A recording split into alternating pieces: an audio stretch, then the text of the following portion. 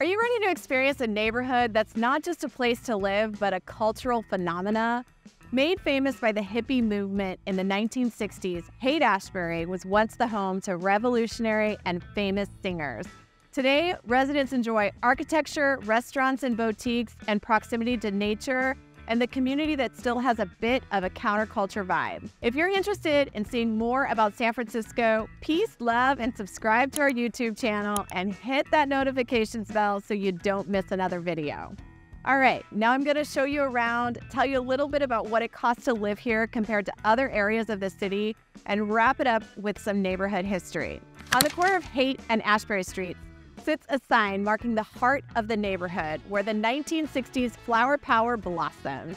These days, colorful Victorian houses brighten the hillsides and the streets are filled with restaurants and boutiques. The Haight Ashbury has the largest concentration of Victorian homes in the entire city. It was one of the few neighborhoods that was not impacted very much by the 1906 earthquake and fire. Victorians were built in San Francisco during the late 1800s and into the early 1900s.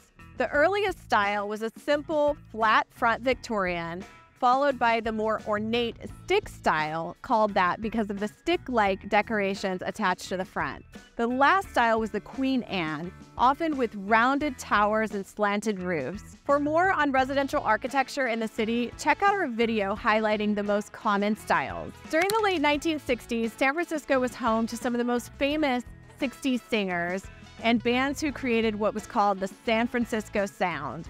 They all lived in these Victorians. More on that in a bit.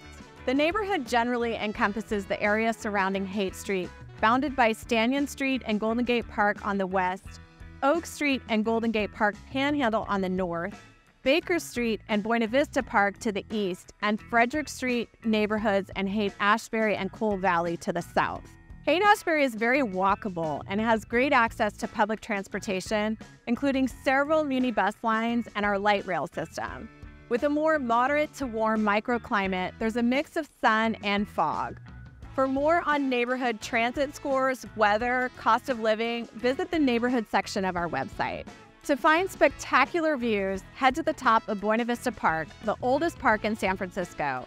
It features secluded, winding trails and one of the city's few remaining coast live oak groves. The city view from the top is worth it. On a clear day, you can see the Golden Gate Bridge, downtown, and the ocean. The Panhandle is a stretch of the park bordering the Haight Ashbury that extends from the eastern edge of Golden Gate Park to Baker Street. It's lined with elm, cypress, and eucalyptus trees. Here you'll find people gathering and frolicking with dogs, a children's playground, basketball courts, and a biking and jogging path winding along both north and south edges of the park. The path is part of the Wiggle, which is a popular bike route which minimizes hills and inclines. The Haight Ashbury neighborhood sits on the eastern edge of Golden Gate Park. The park is vast and there's lots to do there. It's home to some of San Francisco's most visited attractions like the Japanese Tea Garden, the San Francisco Botanical Garden, and the De Young Museum, and the California Academy of Sciences. I will say there's a big difference between living in the city and knowing that you have access to Golden Gate Park and living on the park. My very first apartment in San Francisco over 20 years ago was situated on the park, and I loved living there.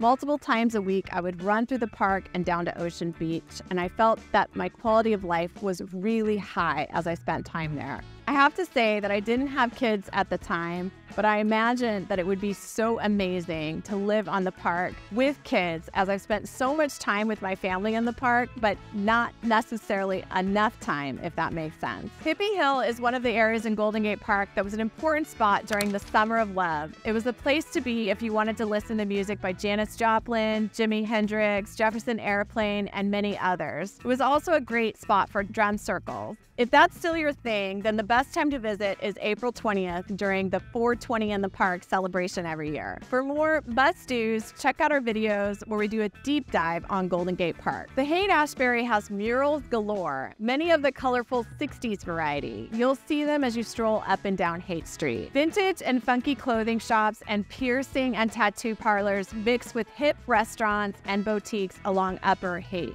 Amoeba Music is a large independent music store that has been famous for decades for its huge supply of music. The Booksmith is one of my favorite independent bookstores. They host events and author readings on site and maintain a strong relationship with the surrounding community and support local writers and artists. If you're in need of art supplies, Mendel's is a long-time family-run fabric store with original selections. There's no shortage of places to grab great food and drinks in the Haight. Magnolia Brewery is known for its organic bar food and a long list of home brews. The Parisian-themed Zam Zam is a true San Francisco original and unlike any other bar that you'll find in the city. Hobson's Choice features rum specials, pouring fruity punches, in an old Victorian house setting with a loungy sofa seating. A fun fact is that this is the very first bar that I ever went to in San Francisco and drank my first mojito there in the early 2000s, and I'm so glad that they're still around. Cha Cha Cha is a fun and boisterous eatery with sangria-related decor, serving Caribbean-style plates and pitchers of sangria. If you want to cook for yourself, head over to Gus's Haight Street Market. It's a family-owned neighborhood grocery store with organic fruits, vegetables, plus meats, cheeses, and pantry items. There's also a Whole Foods in the area. All right, so let's talk real estate. What does it cost to buy a home here, and how much does it compare to surrounding neighborhoods? Most of our buyers looking at Haight Ashbury are also likely looking in other neighborhoods that are centrally located with some sun, walkability, access to the park.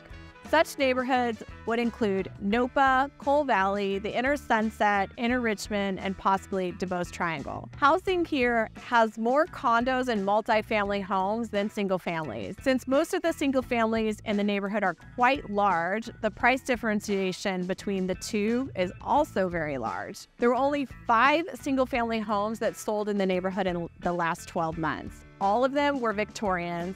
Most of these homes were on the large side, which makes the price point also on the higher side.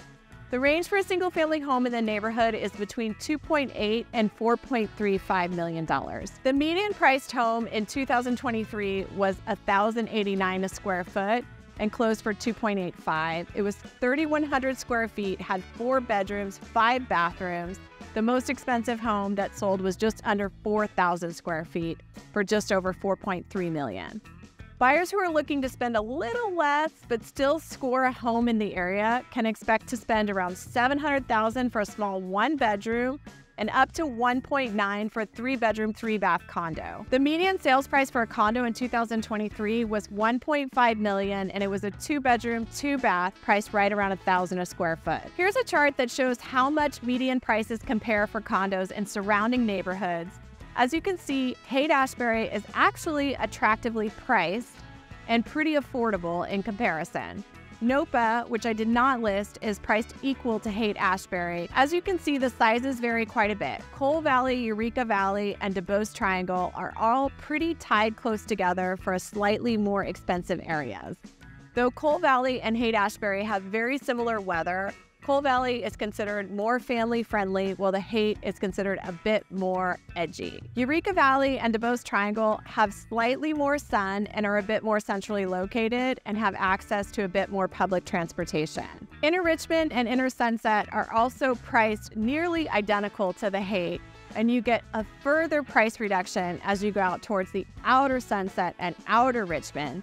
Both of these neighborhoods are considered a little further out, and the weather is marginally more foggy. However, there are many neighborhoods surrounding the park where you still have access to walkability and public transit. I hope that you found this information helpful, but if you find yourself more confused than ever, just reach out to us. We have a process where we'll work with you one-on-one. We'll hold your hand through how to make these compromises and navigate different neighborhoods. As I mentioned earlier, San Francisco was home to some of the most famous 60s singers with bands who created what was called the San Francisco Sound.